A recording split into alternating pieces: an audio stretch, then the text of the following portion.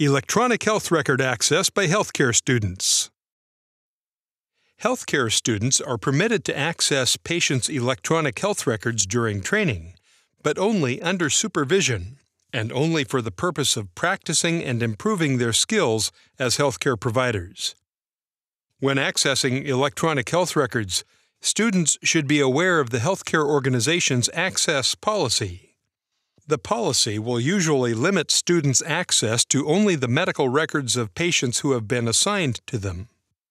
The policy will likely also prohibit accessing medical records out of curiosity, photographing medical records, or taking medical records outside the facility.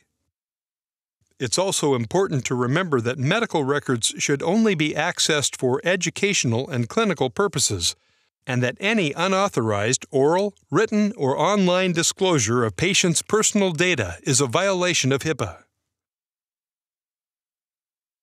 Login credentials for systems containing protected health information must be unique for each user, so the activities of each individual user can be logged, tracked, and reviewed.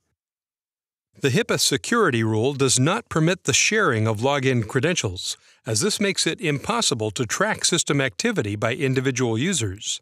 Therefore, you must only use login credentials that have been assigned to you. Never share your login credentials with anybody else, and immediately alert your supervisor or the IT department if you believe your login credentials have been acquired or used by anybody else.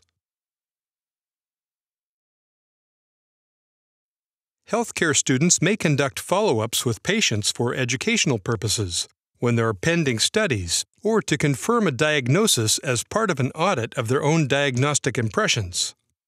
However, there's an important distinction between tracking patients for educational and clinical purposes and tracking patients out of curiosity. It is not permissible to track patients because you like them and want to know how they are doing.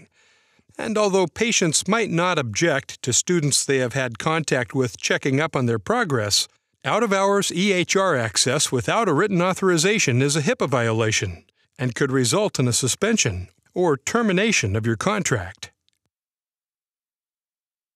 Healthcare students should remember: students and healthcare professionals must only access medical records they have been authorized to view. Snooping on patient records is a serious violation of the HIPAA rules. Never remove protected health information from a facility or send it to personal email accounts.